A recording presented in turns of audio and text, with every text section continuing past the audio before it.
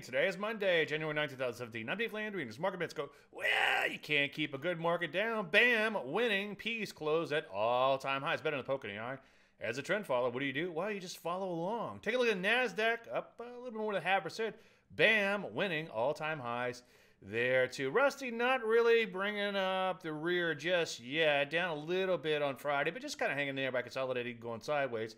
It's had a pretty good run as of late, and I suppose it could use a breather. Ideally, though, you know me, I like to see it break out to new highs, too. In light of this action, you probably want to make sure you wait for entries, especially in stocks that we mostly like to trade, those smaller cap type of issues, which Rusty obviously represents. Take a look at energy's off a little bit yesterday, but so far a little bit of a breakout here, a little bit of uptrend, or a lot of bit of uptrend remains intact. Metals and mining getting whacked fairly hard here. So as usual, just make sure you're honoring your stops on existing positions there. For the most part, things looking pretty good, obviously, with the major indices, at least 2 out of 3 at all-time highs. Any questions? As usual, Dave at DaveLandry.com. I'm Dave Landry, and you should mark a bet.